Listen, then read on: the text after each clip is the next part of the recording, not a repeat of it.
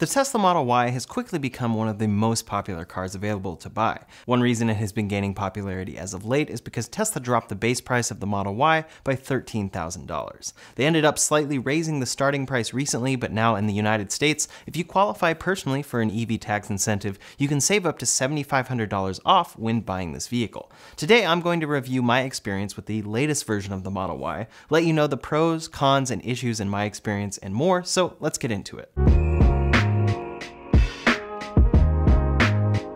Today I'm reviewing the 2022 Model Y. I purchased this vehicle towards the end of 2022, and Tesla is well known to not change their vehicles that much year to year. If they update the design, they'll do it whenever during the year, so the difference between the 2022 and 2023 model year Model Y comes with one single change. They have removed ultrasonic parking sensors for the new version, and as of right now, those are disabled on 2023 models. More on that in a minute, but other than that, I'm reviewing the exact car you can buy from Tesla today.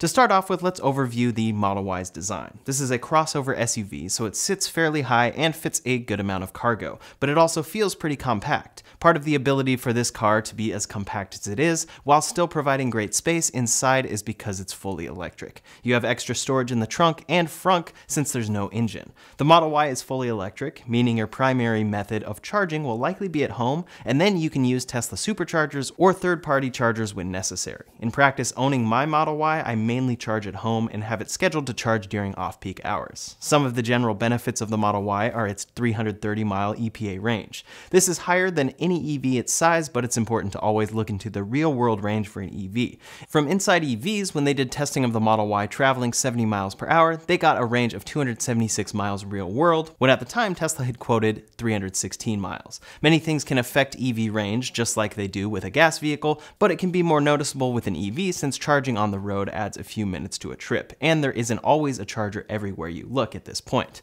However, Tesla is constantly building thousands of superchargers and posts their new locations on their Tesla Charging Twitter account. The Model Y is one of the safest cars you can buy. It has a 5-star rating from NHTSA in every category, and is also a top safety pick plus from IIHS. For Euro NCAP, they ranked the Model Y's adult occupancy 97%. They also ranked Safety Assist 98%. These make the Model Y the highest scoring vehicle ever tested by Euro NCAP. It's a really important thing to remember when shopping for a vehicle and often runs contrary to popular belief. The standard layout for the Model Y is a 5-seater. To me, this is the best option. Everyone is fairly comfortable and there is great rear storage. They also sell a $4,000 upgrade for 7 seats, but in practice, these seats are remarkably small. From the outside, you'll see standard doors, a powered hatch, and a manual hood to get to the front trunk. You'll also see 8 cameras around the car, all of which contribute to Tesla Vision. This is how Tesla enables safety assist features, autopilot, and more. Certain other features like Park Assist used to be enabled with ultrasonic sensors, but for the 2023 model year, Tesla removed those sensors. They plan to replace this functionality with the Tesla Vision system, pushed to customers through a software update, but the timeline of this change, originally announced in October, is unclear. Tesla did the same thing when removing radar, and autopilot functionality has mostly been restored today through software updates, so Park Assist should return with functionality parity to vehicles with USS sensors. But it's very much something to keep in mind, as basic parking sensors are currently nowhere to be found on this vehicle when you buy it. That could change any day though. In any case, the Model Y has 2 comfortable front seats with basic adjustments and 3 in the rear. From the rear, you get a great view of the panoramic glass roof in the Model Y. As the driver, you kind of don't realize the roof is there, but you definitely do from the rear. Sometimes this roof can be a bit warm in the dead of summer, even though it comes tinted. The seats are all heated along with the steering wheel. I have the white interior, and so far it's held up really well. I haven't done anything special to protect these seats other than wipe it down once or twice with baby wipes. In back, the trunk space is large with 2 side cubbies and 2 under storage compartments. The one in the rear is very deep and the other is fairly shallow. Then you can fold the rear seats forward as needed for a full cargo pass-through. I fit a lot of cargo in there and it's really versatile. Overall, the interior is very minimal, with the driver mainly operating the wheel and a few buttons on the wheel, 2 stalks, and then the screen. The screen controls most of what you do outside of shifting, initiating wipers, signaling, music controls, and autopilot controls. One of the best features of this car is that you create a driver profile. This saves all of your settings and adjustments for literally anything you do on screen. If you adjust the vents, which you control from the screen, their positioning will save to your profile. If you adjust your lumbar support, your seat height, the steering wheel position, or side mirror position, their positions will save to your profile. It's very nice to have and makes it so you get in, the car adjusts to you personally, and you're on your way. This even saves your personal Tidal, Apple Music, or Spotify accounts and more, so the vehicle is entirely my wife's when she is driving it. She doesn't have to listen to my deep cut jazz albums, and the car is adjusted to everything she has saved across the full user interface. On screen, your main view is the maps on the right 2/3 and vehicle info on the left 1/3. The screen is very responsive thanks to AMD processing, and overall is incredibly reliable to use. You really never face lag. There's no instrument cluster display on this vehicle, so the left 1/3 of that screen is essentially this. It shows you your speed, charge level, gear selection, autopilot visualizations of the cars around you, and more.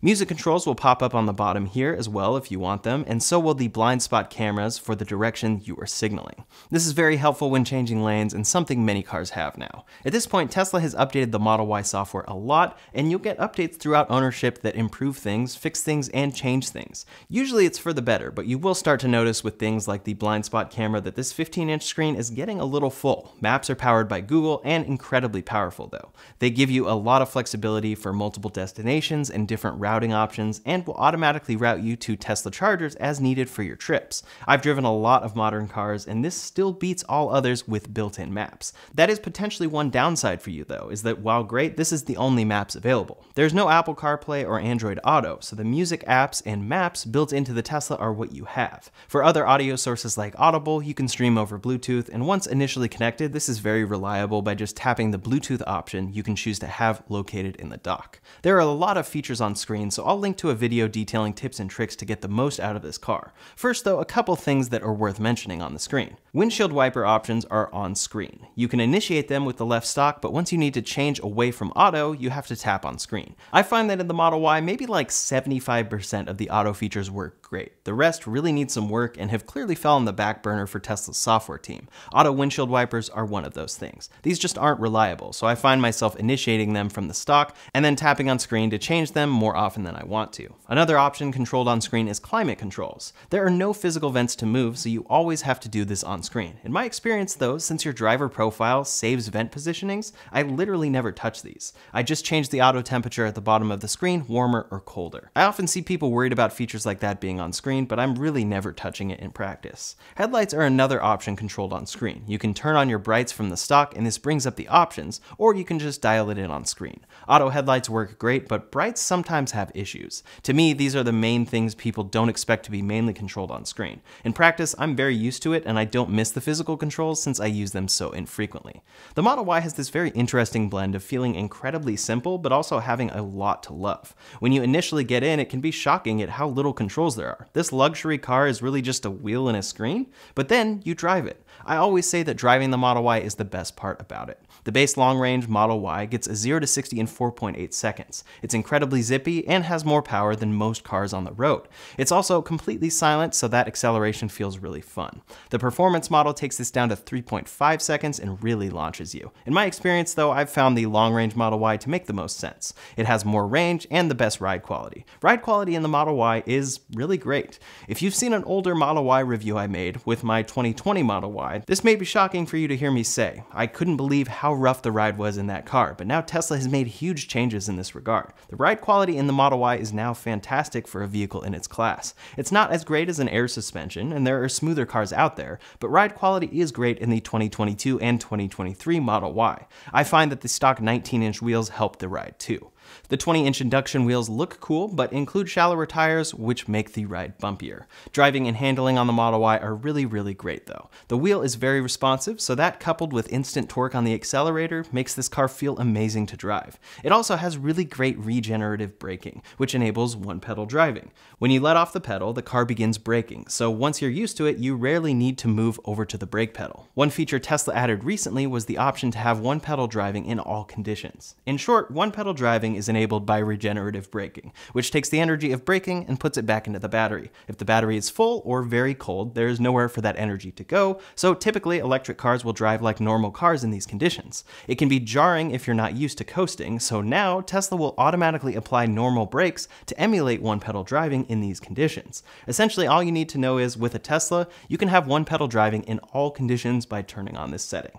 The only complaint I have with driving in the Model Y is with the turn radius. It feels like it should have a much better turning radius than it does. Another quick thing to mention for the Model Y is the sound system. It's not Bose, Bowers & Wilkins, or any other top brand. It's actually just Tesla's own system, but it will surprise you at how great it sounds. It's one of the best systems I've ever heard in a vehicle, and sometimes I just go to my car to listen to music in it. It definitely won't disappoint, and I find it works great paired with hi-fi streaming from Tidal. There are a ton of features included in the Model Y, and I have included videos detailing those links below. Some of those include Sentry Mode, the security system that automatically films with the built-in cameras around the car if someone is getting too close to your car, live camera streaming to your phone, a built-in dash cam with 4 angles, games on screen, Zoom calls with the interior camera, and the Tesla app. The Tesla app is incredibly powerful and allows you to do more than any other vehicle app can do. You can control many things from the car, check your car's location, precondition the climate, stream the cameras, and see stats for how much you're saving charging instead of using gas. It's an incredibly powerful tool that Tesla is constantly improving.